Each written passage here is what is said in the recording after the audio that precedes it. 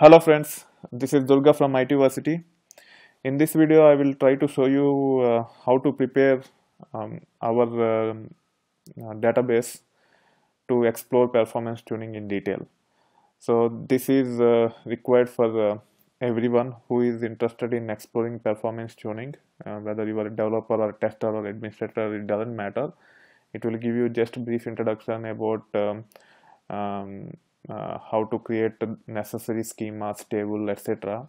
I will try to demonstrate using our deck of cards dataset. So deck of cards dataset represents our playing deck with 52 cards in that, and we will try to use that dataset to explore performance tuning in detail. So let's go ahead and start it. So if you are a sys DBA in Oracle, which is who have a complete authority on the database, you can log in as sys or system and to do this. If you are a developer or a tester, you might have to ask your counterpart DBA to create a schema for you. So first let us create a schema, and then creating schema is more relevant for DBAs than developers or testers in a true enterprise environment. So we'll be creating a schema called P tuning, which stands for performance tuning. So create user P tuning identified by P tuning. So P tuning will be the password. So I'm assuming whoever is running these commands are sysdbs. Only DBAs can execute below commands to create users. Okay, so once the user is created, we have to grant some privileges. The two most important privileges are create session. So grant create session to P tuning. Okay, and also you need to have, means if you want to create table, you have to create have create table permission, and also many other permissions are required over time. So for that reason, I am just granting DBA to P tuning. If you are a developer or tester in the organization, your DBA might not grant DBA access to you, but he should be able to take care of all the necessary permissions that are required for you to explore performance tuning. So let us run these three commands. Okay, the user is already existing, that's why it failed, and the first command is failed because we already ran it before granting the permissions.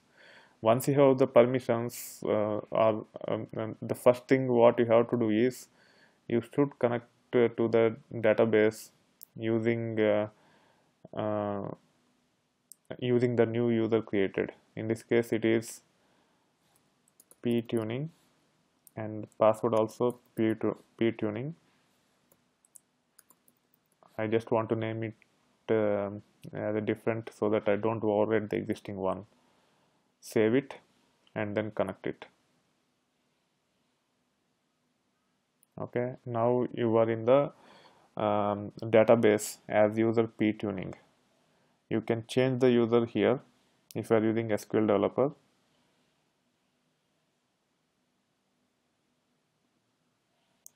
To P tuning, otherwise it will try to run as whatever user that is associated with this script. So you have to make sure that you change it to appropriate user, and it's very important. Otherwise you will end up running on it as a different user, and it can have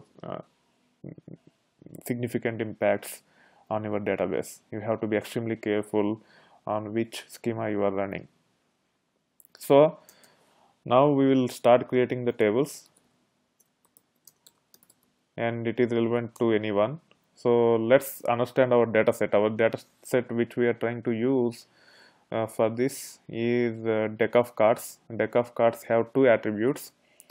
It has 52 cards and each card has three attributes. One is color, red or blue, sometimes black. And then suite, there are four suites: spade, diamond, etc. And then pip, 1 to it's 2 to 10, and then JQ, K and As. So these 13 are the pips. So total there are 52 cards. So as we have three attributes, we have to create the table with three fields.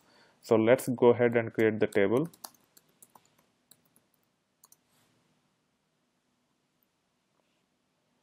So it has three fields: color, suite and pip, and I'm just defining as varchar to 30. Doesn't matter how much size you give, but I'm giving it as 30. And let us run this create table command.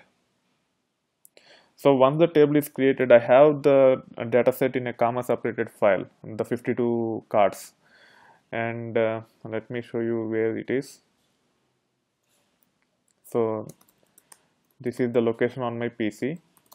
You have a card called deck of cards, cards.txt, and also I have deck of cards.csv. Both are same. Only thing is the delimiters are different in these two files.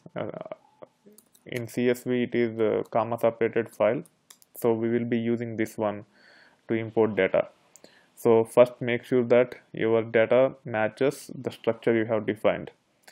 And there are several ways to import this data. You can copy this to the database server, means the Linux server or Unix server where the database is running, and copy into a location where a Oracle database directory is created, and you can create external table on it, and you can copy data into another table in database. That is one scenario.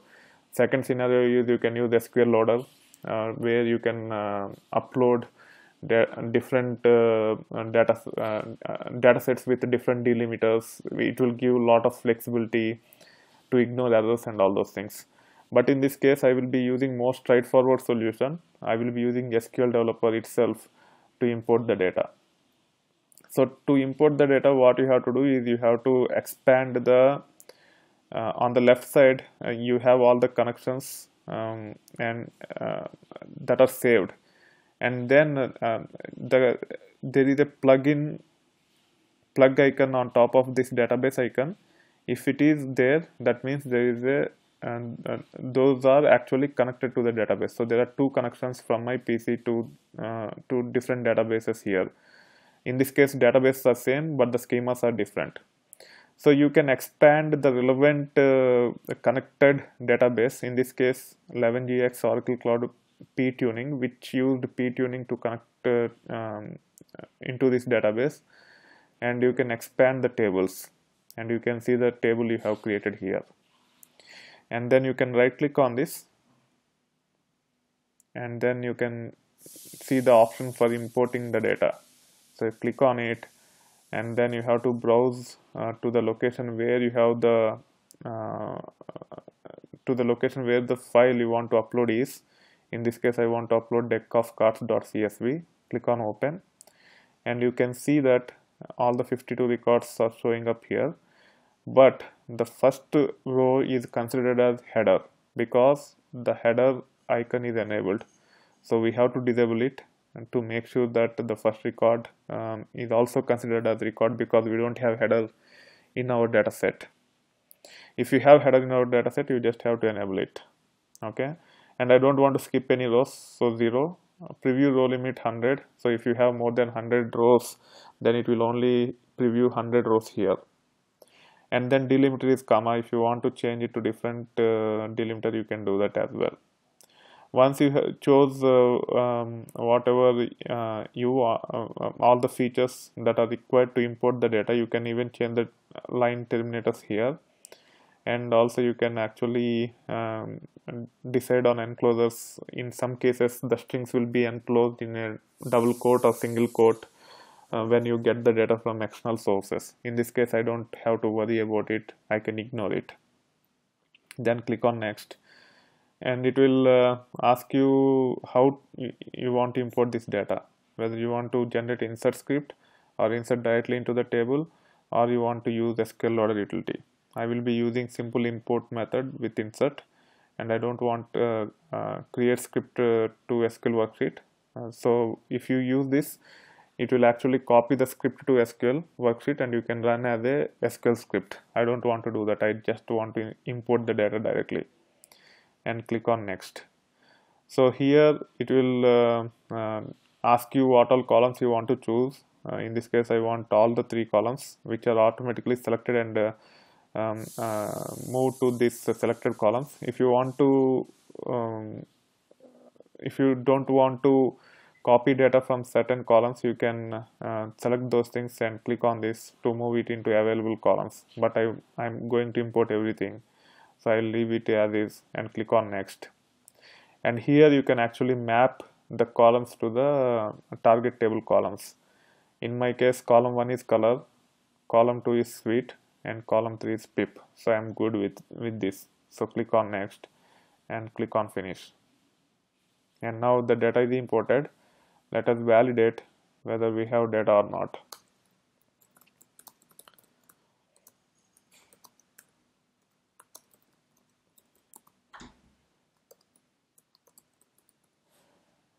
And click on this green arrow, and you can see there are 52 records, and also you can actually do select star from deck of cards.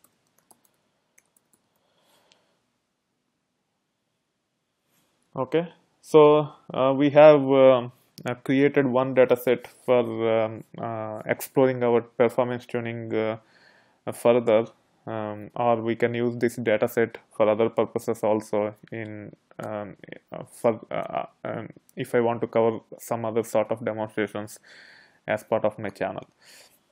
That being said, I hope you are enjoying the content on my channel. If you like this video, please click on the like button. If you have any technical question, please use the comment section of the video. And if you have not subscribed to my channel yet, please do so. You will get to see a lot more content like this over time. Thank you. Bye.